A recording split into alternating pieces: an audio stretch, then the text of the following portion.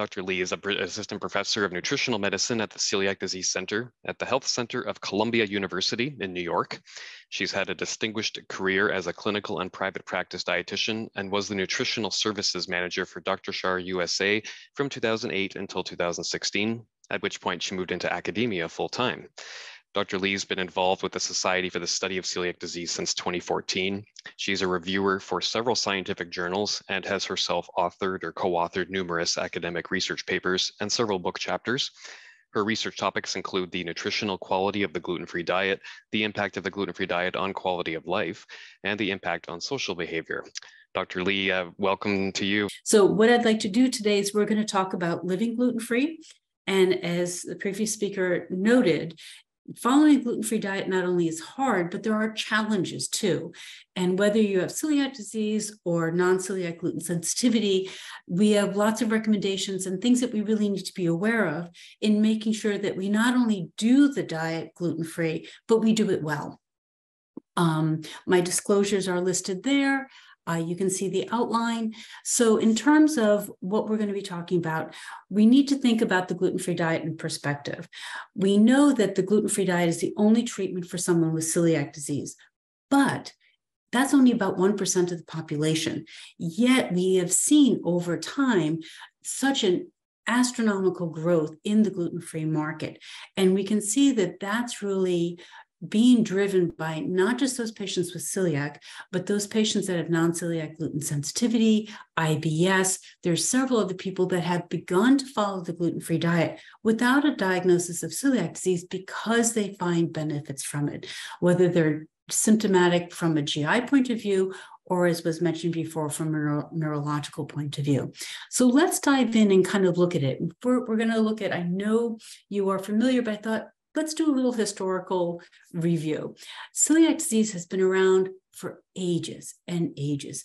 But interestingly, even though people were able to say there's something wrong with this group of people, we really don't know what it is.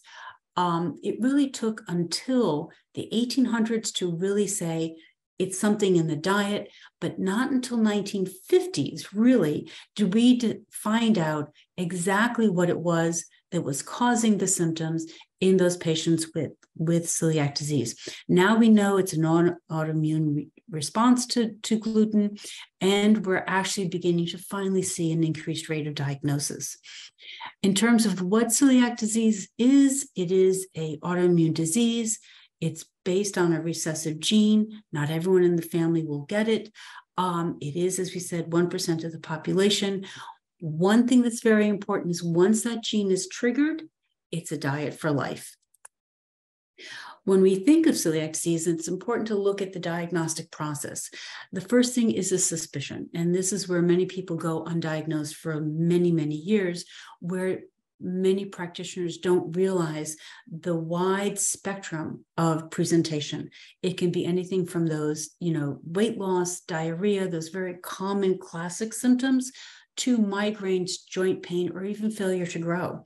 It can also include things that Dr. Hagen talked about too, brain fog, ataxia, bone pain, many of these things. The proper diagnostic pathway for celiac disease is to start with a blood test. Gold standard for adults is still an endoscopy. And again, the treatment is the gluten-free diet. And why I wanted to emphasize that is because we want to talk today. I was asked to talk today a lot about, non-celiac gluten sensitivity and the diet approach for that.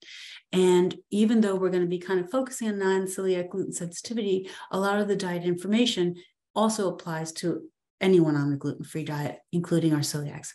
Important to note and to distinguish between non-celiac gluten sensitivity and celiac disease itself is non-celiac gluten sensitivity is not an autoimmune reaction or allergic reaction. It is an innate immune response disorder. There is an inflammatory response that is triggered, but it's not genetically mediated and it's not an autoimmune. People can present with very nonspecific symptoms that resemble celiac disease or wheat allergy, or they could be vastly different with neurological presentations. Also interesting is that with many people with non-celiac gluten sensitivity are often misdiagnosed as having IBS often, and we need to distinguish between the two. A lot of the symptoms that we see in non-celiac gluten sensitivity are some of the very common GI symptoms of bloating, abdominal pain, nausea, reflux, but we also see a lot of joint and muscle pain, numbness, anxiety, depression, headaches, and fatigue. So it can present very, very differently in many, many different people. One thing that's important is to look at the diagnostic process and how that is different than the diagnostic process for celiac disease. The Salerno expert meeting actually came out with a step-by-step process of the appropriate way to diagnose non-celiac gluten sensitivity. First, it would be very important to exclude wheat allergy and celiac disease first. So that would be that blood test, possibly endoscopy, to make sure that it's not a celiac disease or not wheat allergy. Then we would have those patients make sure that they are eating a gluten-containing diet for at least 6 weeks. And again, the question that you had, Mark, about the impact of doing that gluten challenge, it's not an extensive period of time, and it's the only way we would really be able to assess how people are responding. At the baseline visit, a patient would report symptoms. We would administer the gastrointestinal symptom rating scale. Then we would have a gluten-free diet for 6 weeks. And then we would record the difference in symptoms, the decrease in symptoms, to be diagnosed as non-celiac gluten sensitivity. We look to see a decrease of at least 30% off that baseline score in symptoms. The most difficult part, and not always followed through, is to then go back on gluten and do that gluten challenge again to confirm the diagnosis. So it's a full-on gluten diet, monitoring symptoms, going gluten-free, looking at the change in symptoms, reintroducing gluten to make sure that those symptoms are there, that there's not some other component in the diet. If the symptoms improve, it's non-celiac gluten sensitivity. If there's no improvement, we need to do further testing to determine if it's IBS, if it's SIBO, lactose intolerance, fructose intolerance, or other FODMAP intolerances. The prevalence of non-celiac gluten sensitivity is not well studied and not well documented, but we estimate it's somewhere between 1 and 13% of the population. And I would actually kind of caution that when we think about those of us who have been in the world of celiac disease for a long time, know that only 10, 15 years ago, we had similar reports for celiac disease where there was a wide variety, a wide range in the prevalence. We now have better diagnostic procedures for celiac disease. And I think that as we go to the future, we'll see better recording of non-celiac gluten sensitivity as well. The prevalence may be higher due to that low diagnostic rate. And there is a lot of thought that really non-celiac gluten sensitivity may be more prevalent than celiac disease itself. Okay, what's important is that there may be many connections to non-celiac gluten sensitivity that even haven't been thought of yet, that haven't really been investigated. We need lots more research to really say, as Dr. Hogan said, what is the relationship to autism, to MS, to schizophrenia? There's been some studies, but not many, and small numbers of participants. So we really do need to see what those connections are, but we need lots more research. So that brings us to this part of where, my favorite part of this as a dietitian is the diet, and to really focus on what can we do about the diet and how can we make it the best gluten-free diet possible. To do that, let's reflect back on a wheat-based diet. In the US and in Canada, a wheat-based diet is naturally, everywhere, it's naturally high in fiber, B-complex vitamins. It offers taste, palatability, texture that is unique. Flour is, both in Canada and the US, fortified or enriched to replace the minerals and nutrients that are lost during the processing of the grain from a full grain to a flour or to a product. It's interesting and also concerning that special dietary products in both Canada and the US do not require that same enrichment or re-enrichment of the flours and the foods. So that typically a gluten-free bread is not as nutritionally dense as a wheat-based bread. So these are things to be concerned about. So what are our diet recommendations? When we think of a gluten-free diet, for whatever reason you're using it, I always tell patients what we need to think about is not what we're taking out, but what foods are we going to put in? Again, looking to include those foods that may be anti-inflammatory, to include those foods that are going to provide those B vitamins, the iron, and foods that you're missing by using gluten-free products. So obviously lots of fruits, vegetables, your calcium-rich foods, your alternative grains. So we don't just rely on potatoes and rice, but we really include some interesting grains like teff and millet and such. When we think of the diet too, we often think about when we have symptoms, is it gluten-related or could it be something else? And that's often something we also, when we're talking to our patients, want to really dive in and really kind of investigate. Because many people will say, oh, I went out to dinner and I got symptoms, so I know I got gluten.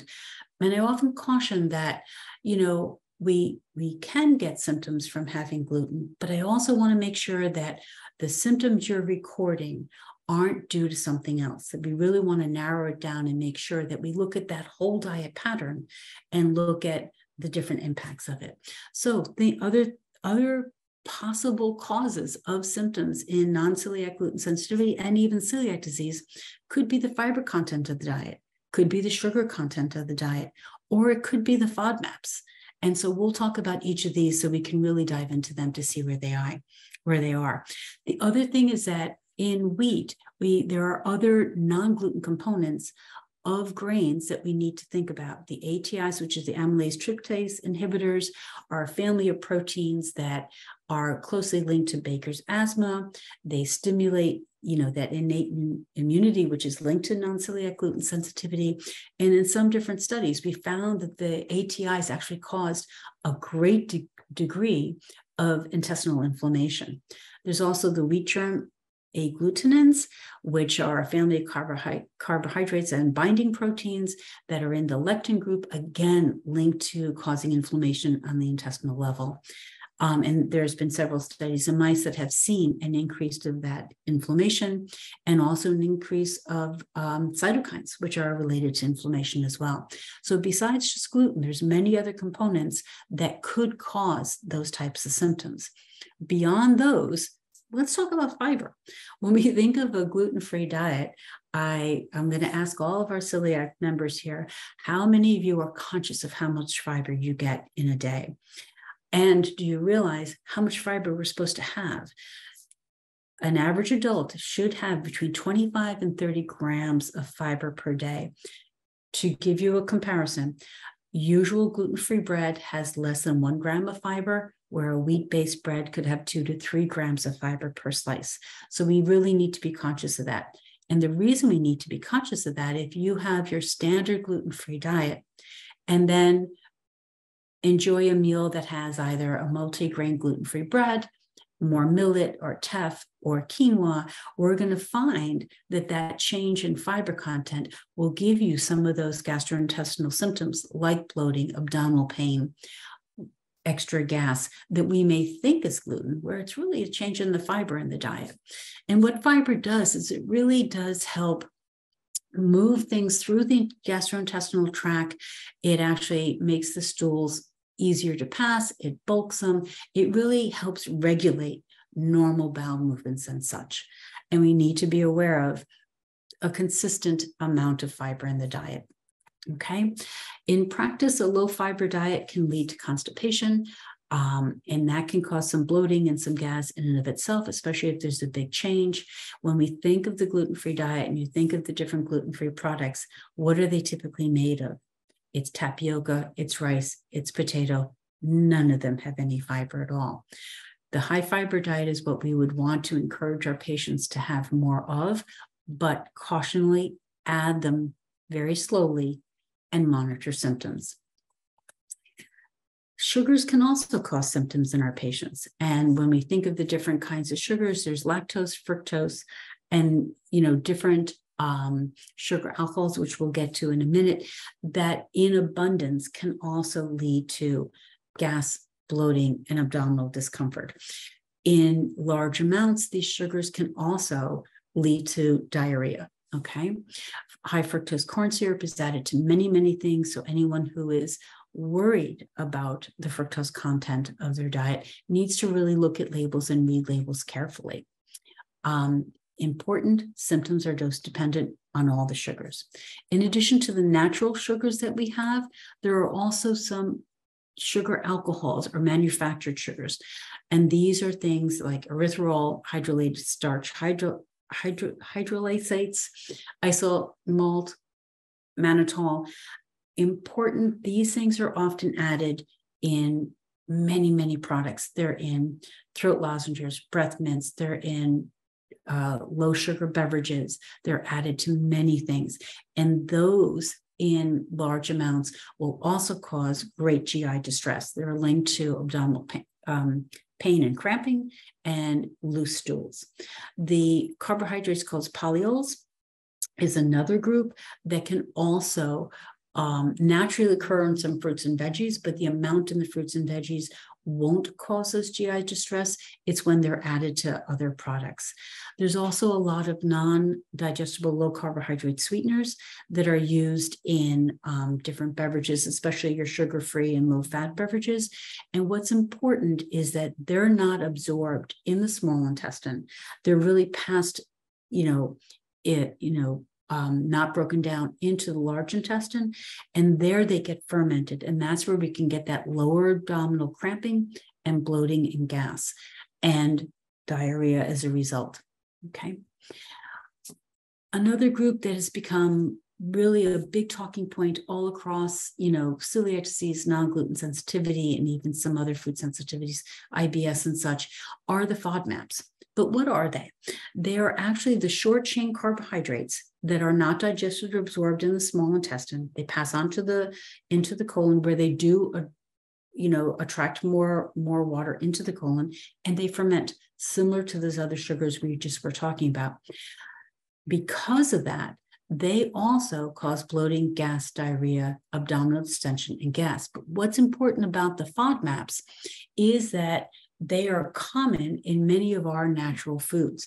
Fructans in particular are one of them that we see a link to many, many symptoms, continued GI symptoms for our non-celiac gluten sensitivity patients, as well as our celiac patients that are on a good, strict gluten-free diet, but are having repeated and persistent symptoms of gas and bloating. And we often find that the fructans, which are part of a fructose group, can be the problem for that. They do cause a lot of fluid, drawing into the colon. It is a lot of gas and bloating that is often associated with the high fructan intake.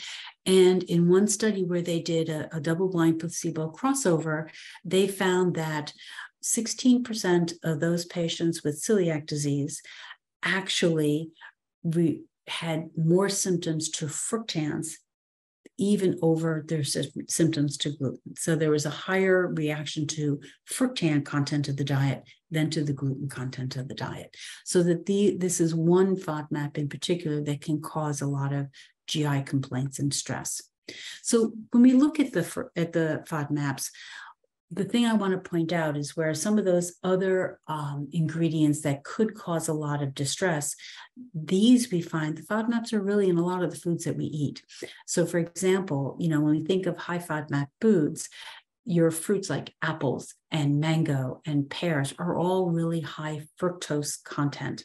When we think of some non-animal-based proteins like your beans and nuts and seeds, those are really high fructan content foods. And so we really, when we look at someone following a gluten-free diet for whatever reason, and they remain symptomatic, and we've determined that it's not gluten that's causing it, we really need to look at the details of what they're eating to determine if the cause of ongoing symptoms may indeed be FODMAPs, sugar alcohols, or even just fiber. Important though, And one thing that is often forgotten with implementing a low FODMAP diet, even if we do it as a trial to see if we can reduce symptoms, is the procedure is one that needs to be really directed by a dietitian specialist.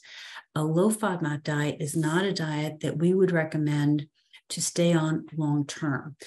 The basic procedure is to really look at the person's intake and determine, are they really following a strict gluten-free diet? There's no high level of contamination. They're not misreading labels, that really they're doing their best job. Once we do that and we see that there's continued symptoms, the first phase of the low FODMAP diet is the restrictive phase. So we take out all FODMAPs, which means an elimination of lactose, fructose, fructans, and polysaccharides, okay? We do that, we follow that restrictive phase for 2 to 6 weeks. If during that time there's no improvement in symptoms, we stop the diet completely and just go back to the regular gluten-free diet.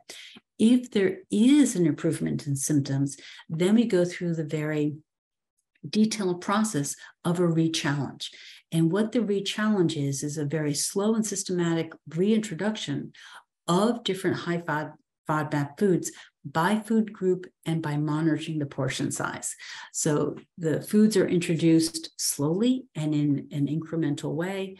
And then once we decide, and the reason we do it very slowly and really watch carefully the different food groups and the portions that people are having is because then we can identify specifically the food group that is the trigger for those ongoing symptoms. Once we know what the specific trigger is, then what we do is really personalize and customize that diet to that individual. And everyone is different. Their guts are different. And we really need to make sure that we're individualizing the diet, because that will make the diet easier to follow and easier to stick with 100%. Okay. So with that approach, which is the general approved Monash approach to introducing the low FODMAP diet, is that we look at that and we realize that's a time commitment. And we're really looking at spending 3 months or so on the restrictive phase, reintroducing, and really identifying those groups.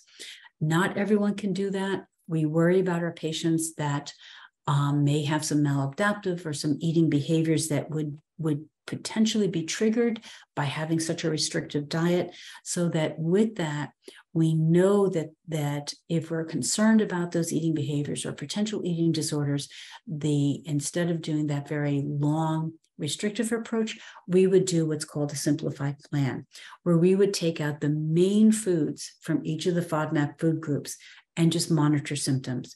Again, we would do some, a challenge, but do it more gently, I guess is the best way to approach it. So one thing that's really important when we look at that reintroduction phase, whether it's on the simplified plan or the original plan, is that we have to look at portion size, because many FODMAPs can be, the reaction that a person has to it could be determined not just by the FODMAP group, but also by the serving size. And the best example I can give you for that is there's a bagel and there's a bagel. And if you live in New York City, the larger one is what you would get, where if you're buying one out of the freezer section of the store that looks like a gluten-free bagel, that's the one on the other side. So that when we talk to our patients about how many of the FODMAPs are they having, we also have to really, really look at the amount and the stacking of it. Are they having not just a bagel, but are they also having a bean salad or other foods that are also high in the particular FODMAP group, all at one meal or over the course of the day? And we may find with many of our patients that if we can identify the group that's causing the trigger, small amounts may be well tolerated. We just have to be very cognizant of serving size and the stacking of too many of the same group within the same day. So our dietary advice in both the gluten-free and the low FODMAP diet is diet quality is imperative to really look at. We want to make sure that it's not just taking things out, but that we're adding the foods in that are going to provide nutrition, taste, variety, and break that burden of really that following the diet. The more things we can add, the easier it is to follow it. Grains like teff and millet and sorghum not only provide great nutrients, but great flavor and great diversity. When we think of teff, we can think of different cuisines. Ethiopian cuisine is based on teff flour, and that would allow people to enjoy dining out in a safe cuisine, but also giving them really good nutrition and flavor. You know, we also need to make sure that we're decreasing the amount of packaged processed foods. Yes, we need those easy meals for on the go. Yes, we need to be able to come home after a long day of work and get something on the table for the family quickly. But as long as we're doing it as a filling in rather than a routine, that's the key. We also need to make sure that we need to get fruits and vegetables in. And I encourage people, get to your farmer's market, eat seasonally, but think about when we're eating on that plate. Remember back in elementary school, where everyone said, okay, this is what you should eat. You should be eating this wonderful plate of a quarter of the plate should be protein, a quarter should be a grain, and half should be your fruits and veggies. What we often miss is that it should not all be white. It should be varied in color. You know, we really need to make sure that our gluten-free or low FODMAP diet provides that variety of color, because the more colorful the diet is, the more nutrients we have in the diet too. I always tell my pediatric patients, I want their plate to be a rainbow, because that rainbow is going to make sure that they're going to get the nutrition they need to grow. And the more diverse the diet is, the better for the microbiome and the waistline. And when we look at some of the studies that have been done looking at the nutritional value of the diet, we can see from the Hallmark study done by Hallert many, many years ago to the one in Valletta and then to Kababi, we really see not only are there deficiencies in the gluten-free diet, but there's also excesses, where the initial study done by Hallett really identified that over half of the patients with celiac disease had signs of malnutrition. When he compared the actual dietary pattern, it was the same to the general population. But when we looked at those gluten-free products, they were devoid of fiber, folate, and thiamine. The later studies where we looked at, from Valletta and from Kabani, is we found that not only were those gluten-free products low in nutrients, they were also excessive in the amount of sugar, salt, and fat. And so these are things we really need to look at when we're looking at that nutrition label. Yes, don't skip the ingredients. That's key. But we also want to compare what is the amount of fat in that food, what is the amount of sugar, and to really think of those things to check as well. When we look at the diet, this is a great study that was done in Italy, where they compared the intake of individuals on a gluten-free diet to the general population. And interesting, they found that, if I can use my little, yep, here it goes. The general number of calories between those on a gluten-free diet and those in the general population was about the same. What was interesting is that let me go back.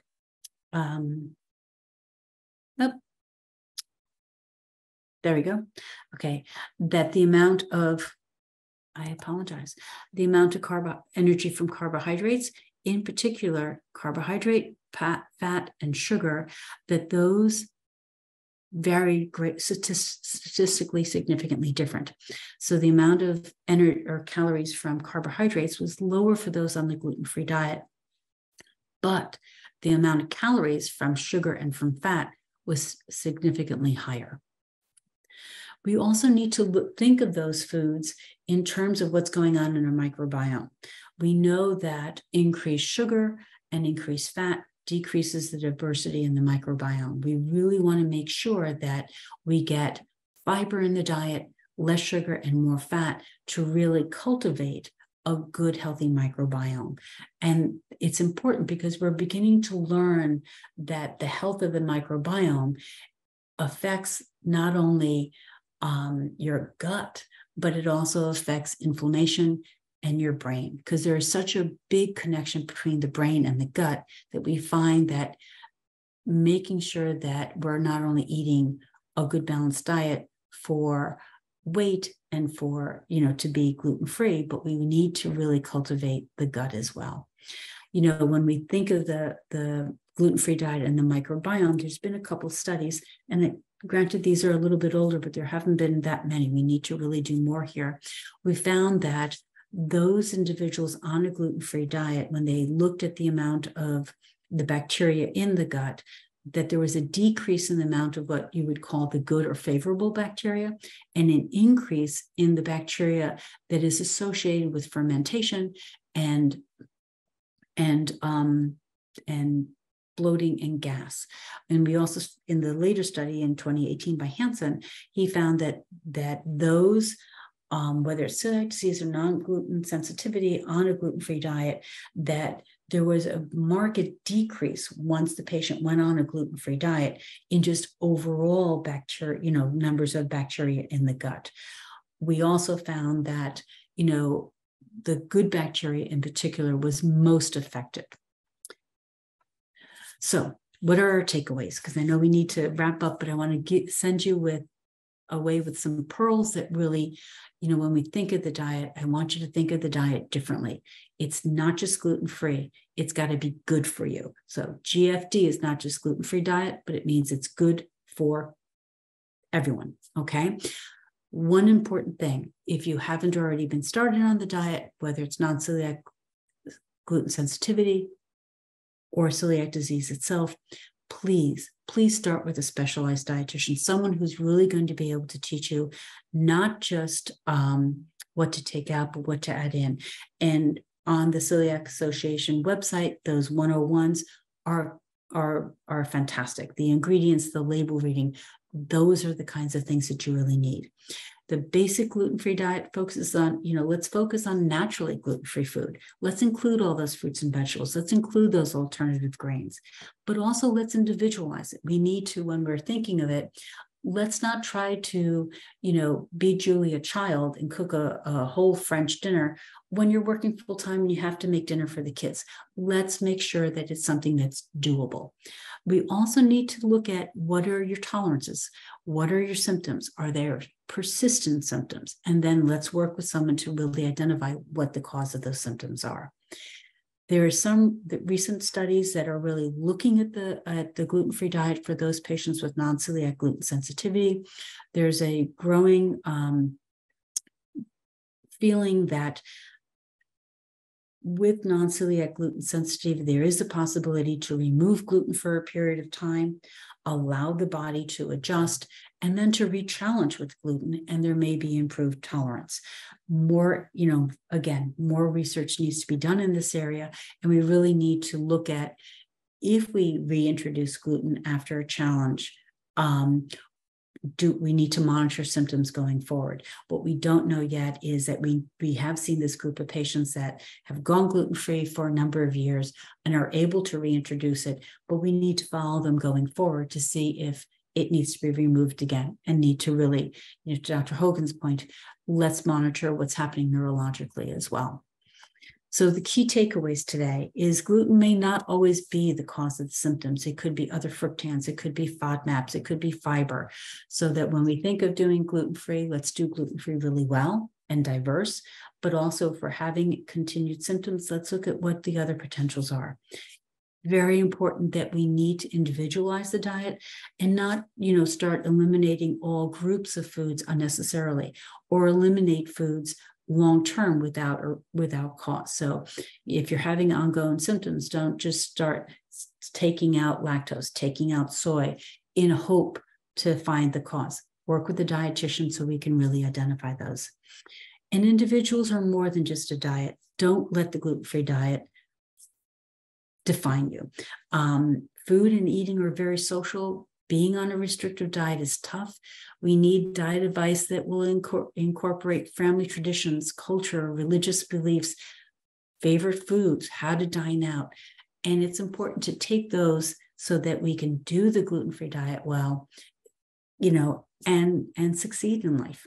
if you think that you might have FODMAP sensitivities, but the symptoms are tolerable, what are the long-term consequences of eating them? This person in particular is newly diagnosed celiac, but a vegetarian for 30 years. So eliminating further foods would be difficult, It would be. And that's actually, I'm glad they raised the question, because with our patients that are either celiac or non-celiac gluten sensitivity, and you go on the gluten-free diet, if you're having continued symptoms, we really say you need a time to allow the diet to work first. So before you start restricting other foods, let's give your body time to adjust to the gluten-free diet.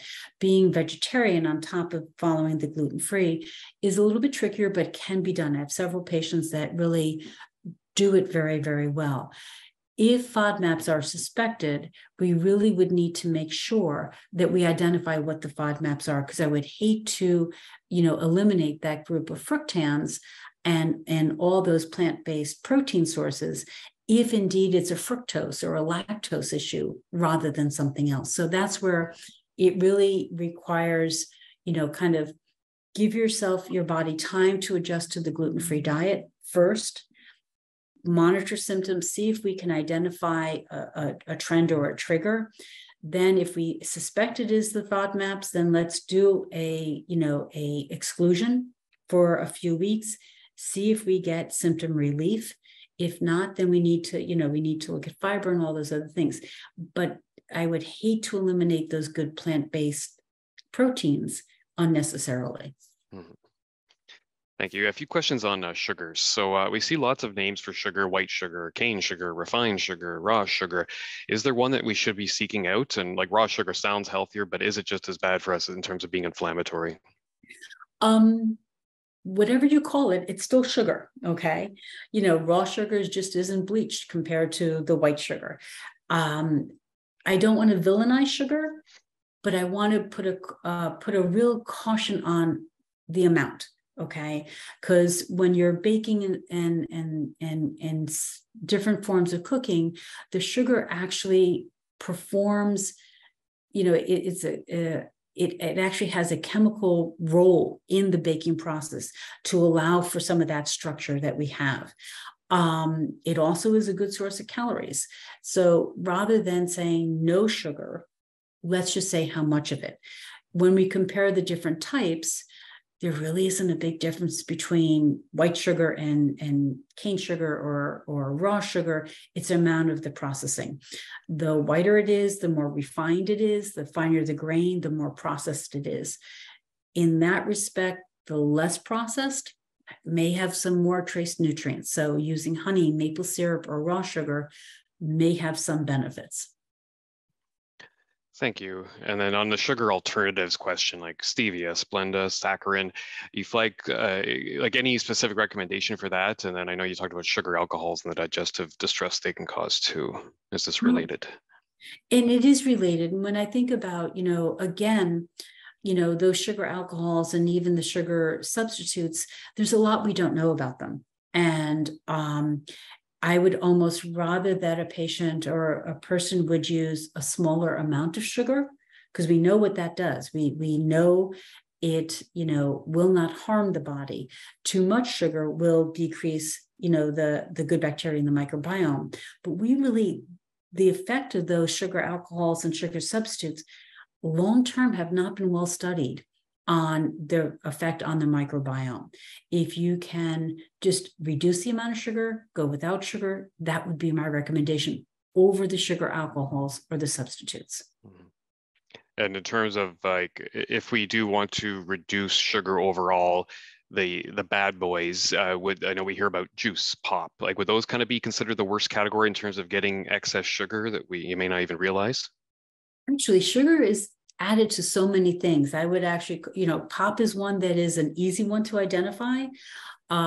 Juices too, a lot of high fructose corn syrup added there, but also read your labels on your bread, your crackers, your cereals, because you may be surprised how much sugar is added to your morning breakfast cereal or your slice of toast. So that, really, I would say it's not just the ones that's the pop and the juice.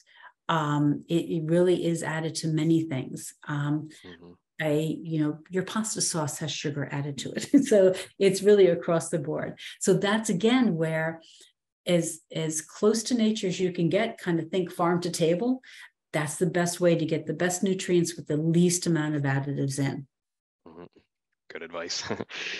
Shifting gears a bit, you talked about ancient grains. There was quinoa, but what other ones in particular were you referring to? Oh, there's so many fantastic grains. Some really easy ones. Quinoa is an easy one that's become almost more mainstream. Millet is a fantastic grain. It's often used grown in India, but it's light and fluffy. If someone used to enjoy couscous before being gluten-free, millet is your couscous replacement, okay? It cooks up nice and light and fluffy, but makes fantastic cold salads and things.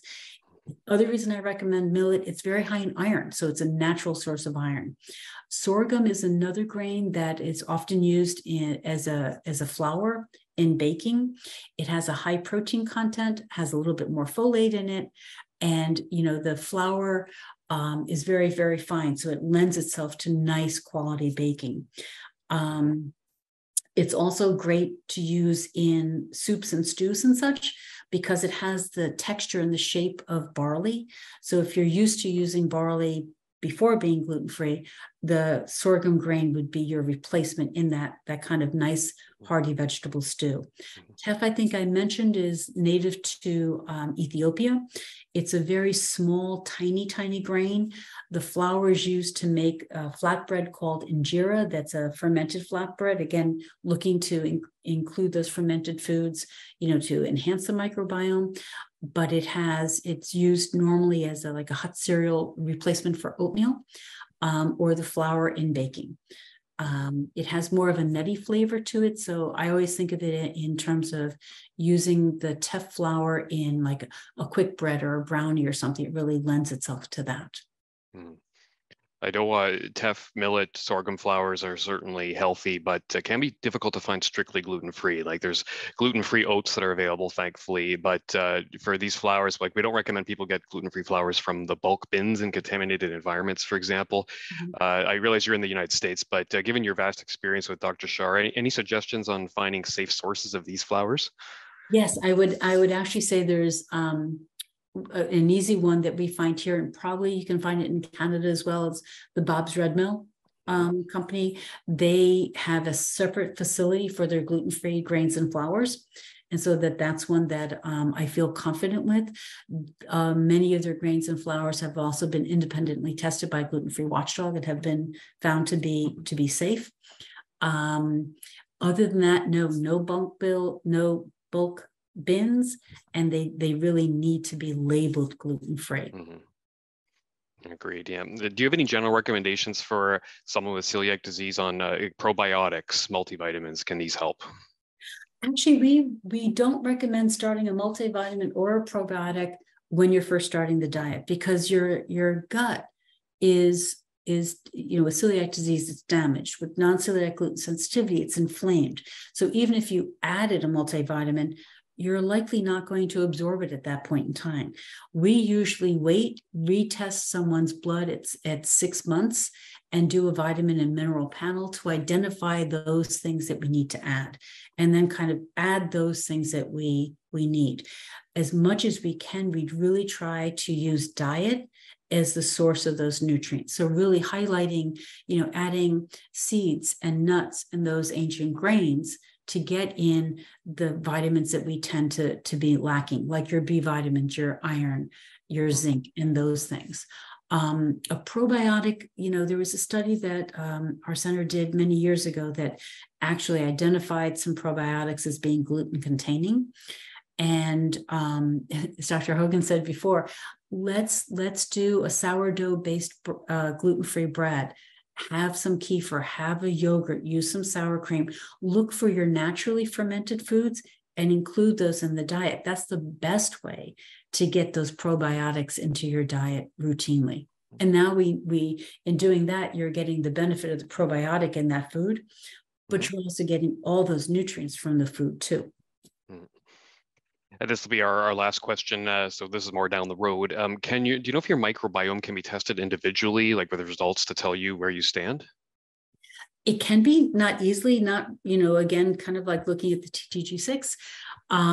It can be done either through, it's usually through a blood sample or a stool sample. Certainly not covered by insurance, here or in Canada for sure. It would need a specialty lab. But I think that that's something that, again, as we go forward and learn more about the need to look at the microbiome and its connection, the brain-gut connection and its connection to health, I think that these things may change over time. Mm-hmm. So that's my hope anyway, that we can really, again, not only personalize the diet to an individual's lifestyle, but personalize it in terms of what they need from a very, microbiome kind of level too. Well, thank you so much, Dr. Lee. Thanks for your flexibility and staying with us here. My pleasure. It's always an honor to be part of this.